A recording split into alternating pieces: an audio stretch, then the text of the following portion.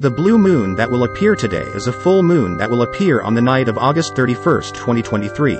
It is a very rare phenomenon that combines a supermoon, which appears larger than usual due to the Earth's closest distance to the moon, and a blue moon, which occurs when two full moons rise in a month.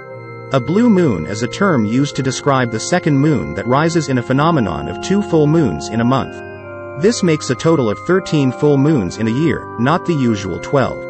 This occurs about every 2 years and 8 months, and the last time it occurred was on January 31st, 2018. The next blue moon will rise on January 31st, 2037.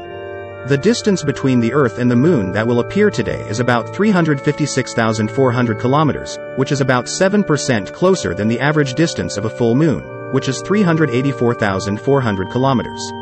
Therefore, it is expected to appear about 14% larger than usual. In addition, the moon may appear blue due to the influence of the Earth's atmosphere, but the blue moon that will appear today will not appear blue.